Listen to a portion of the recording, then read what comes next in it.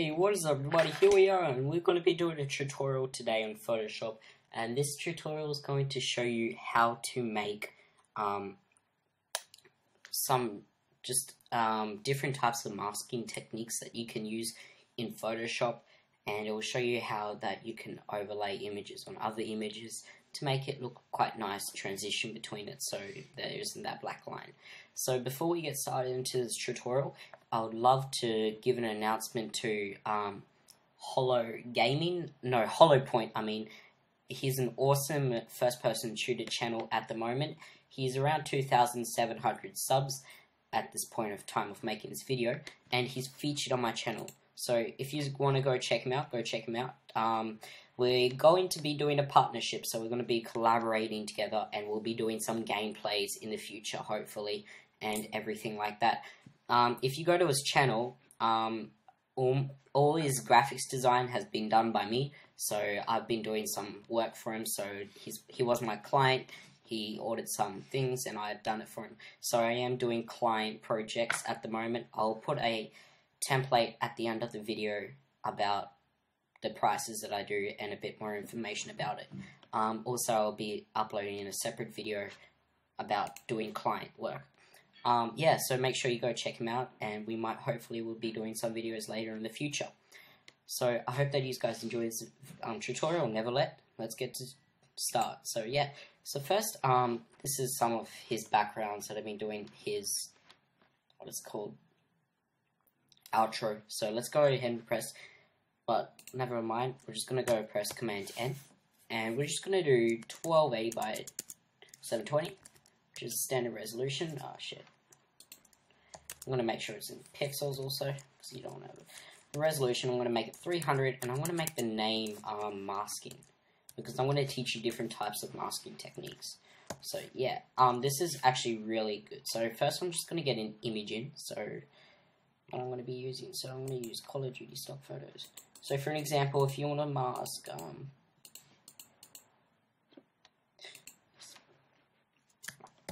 that's a really nice image, right? But it has a background, and if you want to get rid of that background, I'll teach you. So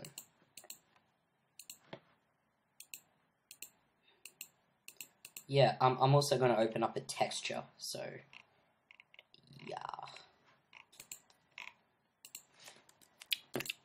let's see. I like this texture's quite nice. Open up both.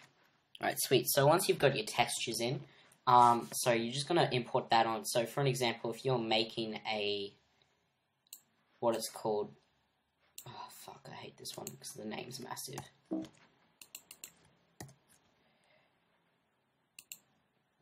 So for an example, if you're making a banner and you would like to add some photos and you want to know how to mask them, this is tutorial to be at. So I'm just going to put my image in here, and I'm also going to get my background texture. So I'm going to use this one at first.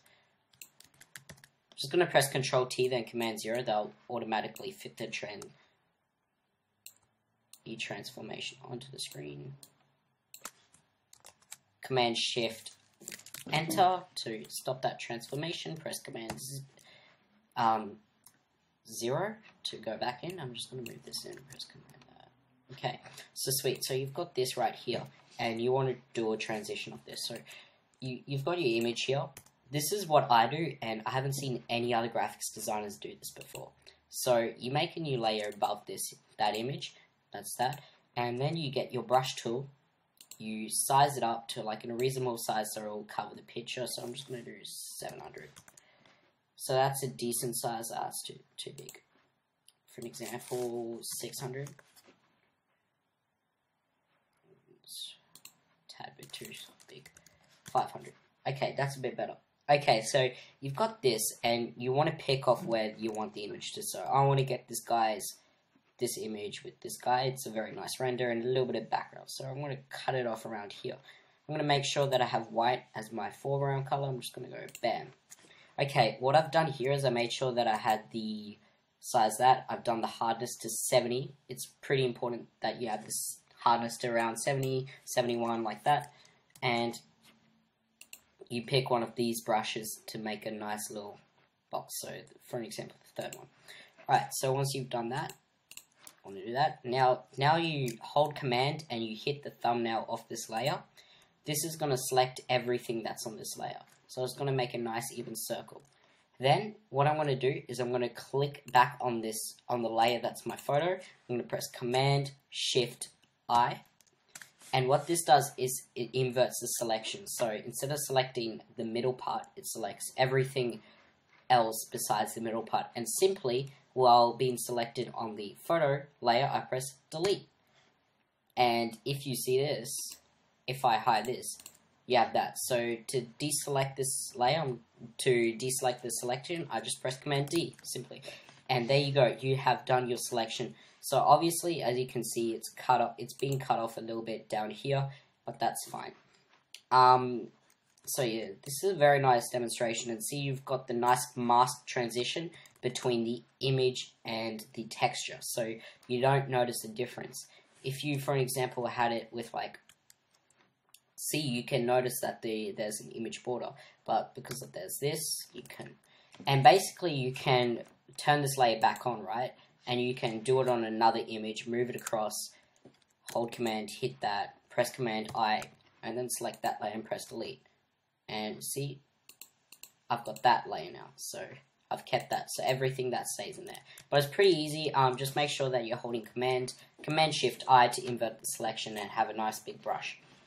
So that's a very simple way, and if you want it to look really like it's on the texture, go to Normal and then just go to Screen. So you change the blending mode to Screen, and you can do that, and you can Control J that, and it's going to look a bit better. With different textures, it's different. So overlay, there's soft light, there's like the overlay, and mess around with the blending options to make it look like it's really masked onto the texture. For an example, if you go in here, look at that. That's pretty cool. So yeah, guys, that's actually really good technique for using when you're masking. There's also other techniques out there. So for an example, I'm going to get a new I'm going to drag this picture back on. Okay, so for this one, I'm going to show you the eraser tool. So it's another method where you can use it, and it's like very simple. So basically, you want to have the opacity around 50%. Okay, sweet, and have the hardness about 20%, 24%. I'm going to do a bigger brush just for this purpose station, just like for this purpose, and then you just hold down and you lightly come off. And what this does is it you can edit it more softly, and that's what a lot of other people do, where they just go ahead and use the brush tool. And yeah, it's really important that you guys know how to use this masking, because if you're going to be doing graphics design, and if you're going to be doing some work for clients, and they ask you, oh, I would like a YouTube banner, you really need to know how to do some basic masking, because even the beginners know how to use masking in Photoshop. So I reckon, yeah, it's quite important. You get the idea with the eraser tool, and you can be a little bit more accurate. Another thing that you can do is, if I get this image back, actually, don't worry. So another thing that you can do, if you want to be even more accurate, is you can use like the pen tool. So for an example,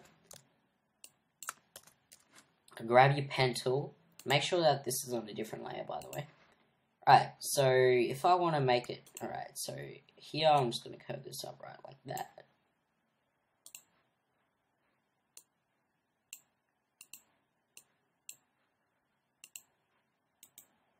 I'm going to do make selection, and I'm going to do the feather radius around 30. So once you've got your selection with the pen tool, you put the feather radius around 30, and then you go Command Shift I, and then go Delete, and then there, you have that. So with the feather radius, you can really make a very nice, if you don't make a feather radius,